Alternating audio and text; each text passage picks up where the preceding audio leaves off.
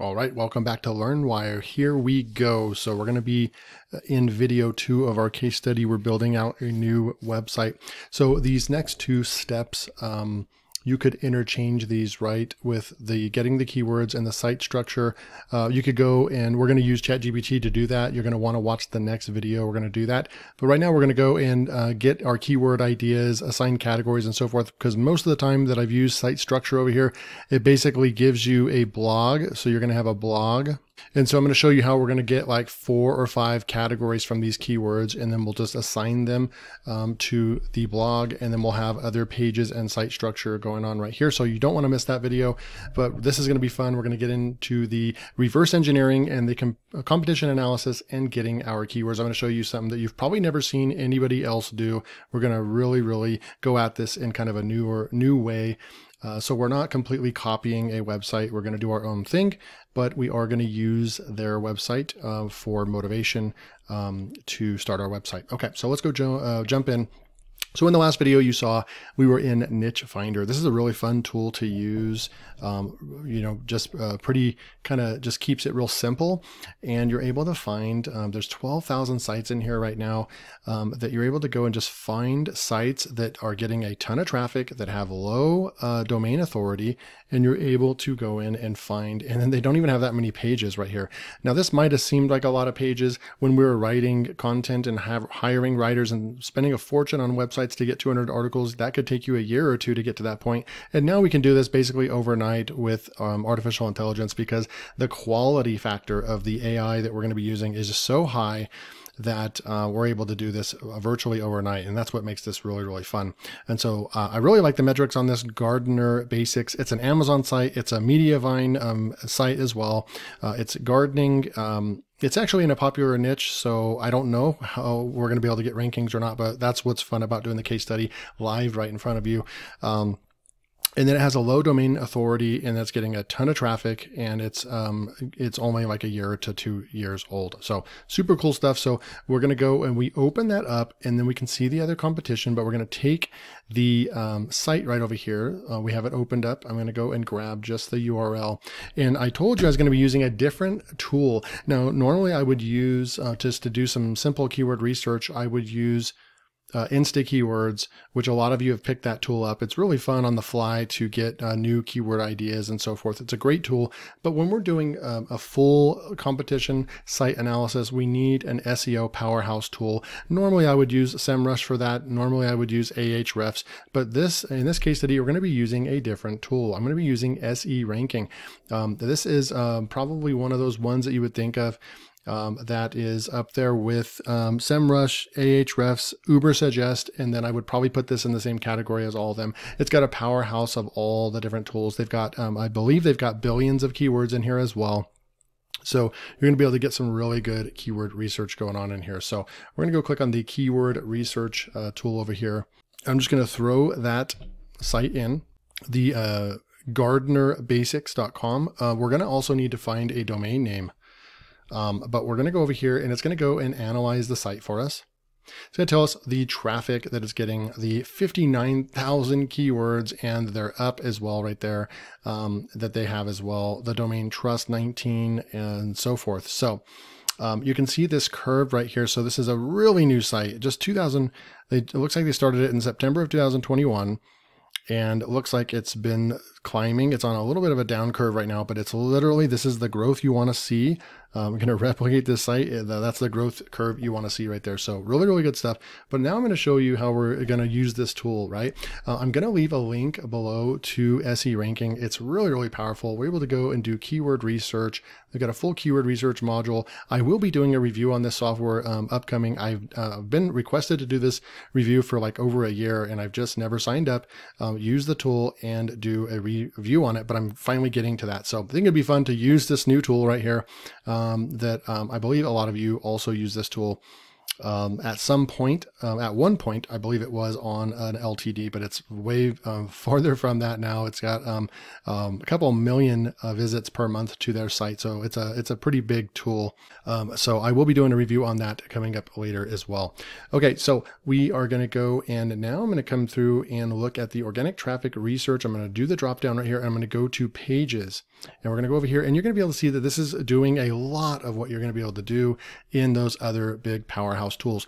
But in SE ranking, it's half the price of getting into those other tools that are over $100 a month. I believe that I'm paying $49 a month for the beginner plan on SE ranking, and it's definitely going to get the job done for us.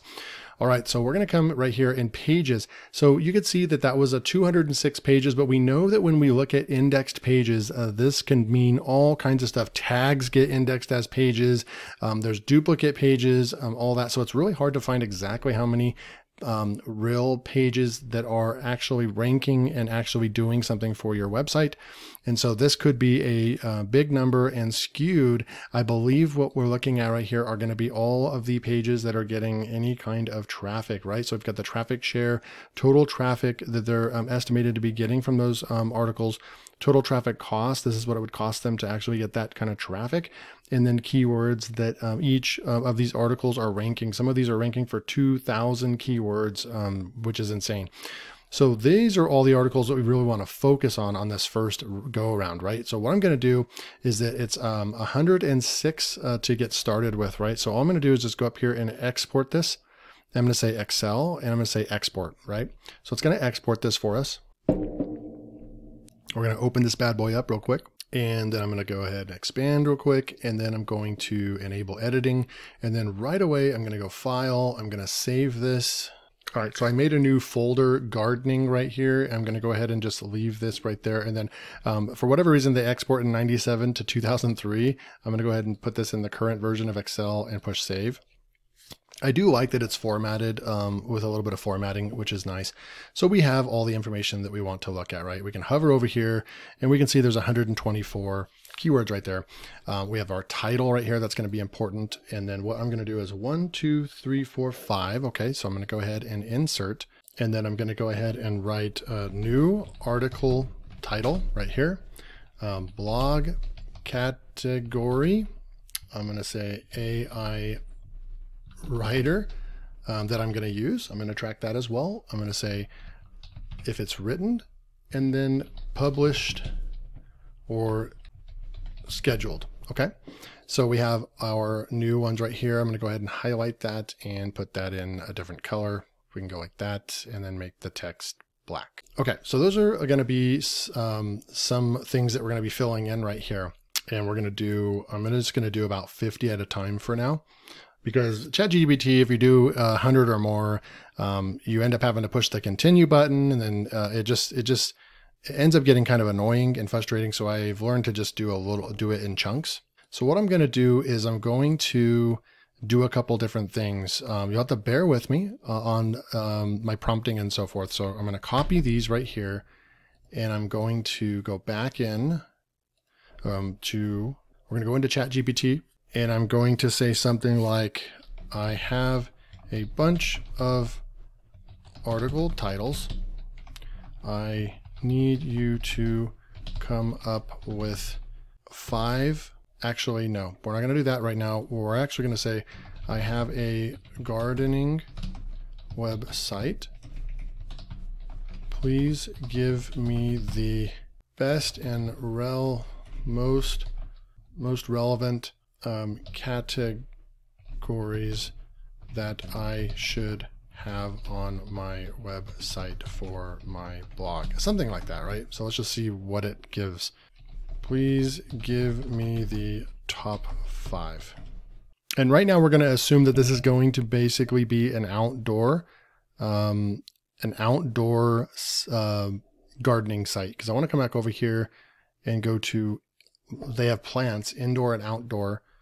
How many indoor blogs do they have? Yeah, so they have 1, 2, 3, 4, 5, 6, 7, 8, 9, 10. So they only have 10 of those articles that have anything to do with indoor. Really, it's an outdoor gardening site, which is good. That's what I thought. So what I'll do is I'll copy these because it'll be nice to see the category description. And so what I'll do is I'll come back over to our spreadsheet and I'll just make a new sheet and I'll rename this categories. And then I'll go ahead and paste this in. I'm actually just going to paste, nope, the text in there. So those are our categories. And then what we can do is say, give me just the cat without the description. And there we go. So here's our main categories. Looks pretty good. Plant care, gardening basics, organic gardening, landscaping, and gardening projects. And we're letting AI do this for us, right? So we're going to go ahead and let AI decide what it's going to do for us in this respect. So we have our categories right here. Okay, so we have our main categories. Now what I want to do is go back over here and I'm going to say we have, I'm just going to take the first 50. I'm going to copy those, right? And I'm going to say I have 50 blog post titles. Please. We're going to try to do this in one prompt. We'll see what we get, okay? So I need to go back and get those article titles. I'm going to copy, and I think we're doing 50 at a time. I'm going to paste these in. We're going to see what this prompt can do, if it will actually be able to handle this. I said, I have 50 blog post titles. Please return a spreadsheet with column A, rewriting the blog post title, and in column B, assign it to the most appropriate category out of these: plant care, gardening basics, organic gardening, landscaping, garden projects. Now here's the list of articles, and then I pasted about 50 article topics right here, okay? There's some lines right there. I'm not sure. Why is there a line? Oh, I don't know why. It's because the version that they had over here, we're missing the... But we'll see. I think that the AI will still be able to rewrite them pretty well, and it's not on all of them. So let's go ahead and see what we're going to get over here. It's column A, column B. Looks like it just magically did it very easily. And this is how I use ChatGPT. And this is what I was talking about in my previous videos. This is how you use ChatGPT to get the job done for you really, really fast. Sometimes it misses that last one right there, but nonetheless, we have these right here. It's going to stay in the same order. We're going to go ahead and grab all these. We're going to copy it, and look how cool that was. And then we're going to come back over here. We have our new title. I'm going to right click and paste right there. And I'm going to go ahead and expand this. So we have our new title, Jericho, right here, the complete guide to rows of Jericho, the complete guide to rows of Jericho. So it didn't really rewrite that. That's fine. The best gardening tool sets for every gardener, the best gardening tools for every gardener. So it didn't rewrite them, but guess what? It did assign them to the appropriate, to an appropriate category, but we're going to go ahead and reprompt. So I'm going to go ahead and copy that. And this is what happens sometimes. Rewrite the following blog titles and stay in order. Boom. And we'll just let it do its thing real quick. And that's why I use 3.5 right now. It's just way, way faster than version 4. We're going to come back over here and we're going to paste that in. And, dang it. One last thing. Please do not use... Okay, so we have them. The 8 reasons for yellow leaves on roses. The 8 reasons for yellow leaves. The pink princess. It is not rewriting them for some reason. Okay, perfect. So I've prompted it a few more times. I think that we're onto something here. It rewrote them, and then I just asked it to shorten them again. So copy, come back over here, and we're going to paste these in. So this is the kind of work that you're going to put in at the beginning. So yeah, the complete guide to rows of Jericho, the magic of the rows of Jericho, a complete guide, right? The best gardening tools sets for every green thumb, the best gardening tool sets for every gardener. All right, if there's a will, there's a way. I started a new chat. You can see it's finishing up. I'm also using ChatGPT 4 this time. It's taking a little bit longer to write, but I'm getting a lot better results right now with it following my instructions. For some weird reason, this is the first time I've ever had a hard time with it actually doing any kind of rewriting. But in this case, it seems like it's doing a really, really good job. And I'll scroll up and just show you what I wrote. So I basically wrote, rewrite the following blog post titles, try to keep the meaning and keyword, but change just slightly. Stay in exact order and do not number. Here are the blog post titles. And I put those in there, and this is what we're getting. Okay, so it looks pretty good, and it looks like it's done. So I'm going to go ahead and grab these. I'm going to copy those, come back over to our spreadsheet once again, and paste these in. And then I will also do, it's wanting to paste it all into one box now. All right, this is just not working, guys. Be right back. All right, so I just went and pasted them into a notepad. It got rid of any kind of weird coding that it had, and then we were able to paste it in here. And just doing a spot check right here, top gardening tool sets for gardeners at every level. Right here, and then we have the 7 best soil moisture meters for your green thumb, 7 superior soil moisture meters. So it's not the same title. So we've rewritten all these titles. It's staying in order: the Beginner's Guide to Essential Garden Tools and Garden Tools for Beginners. So it stayed in starting cucumber seeds indoors and kickstarting cucumber seeds indoors. A simple. So we are missing the blog categories, but check this out. We have all of our blog categories right here. I need to just go and assign these right here, but you can see now how this process is better than ever before. We have a bunch of keywords that are already researched for us. We know that they had success with another website. We have rewritten them, so we're not copying. Our AI is going to completely write new content, so it's not going to copy any of the content. So we're not copying the site, but we are following the structure of the website.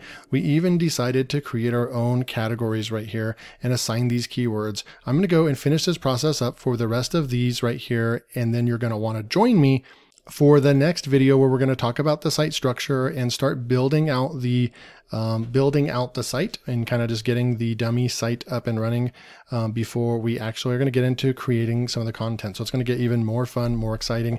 Make sure to like, subscribe, and comment so you can be in the drawing for this week's giveaway of WordCraft AI Writer, and so you don't miss out on my next AI niche website case study video. I'll see you in the next video.